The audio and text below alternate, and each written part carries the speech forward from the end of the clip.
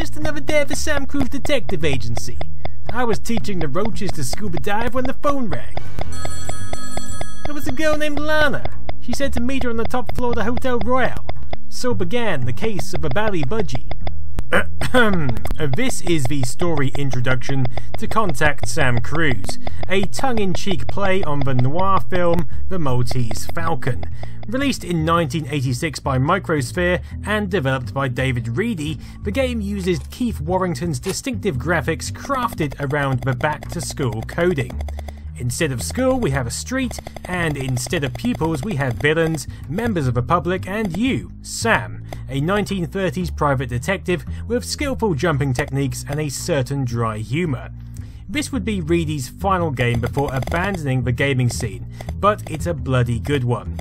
I recall spending hours glued to my Spectrum's keyboard, trying to negotiate steps behind walls that you couldn't see, answering phones, and trying to work out exactly what was going on in this curious town.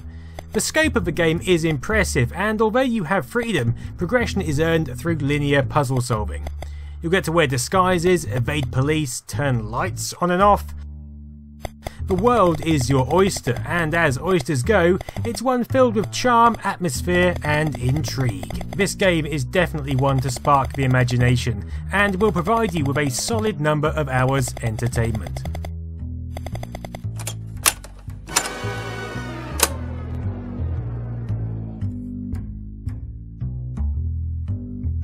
I won't forget you guys.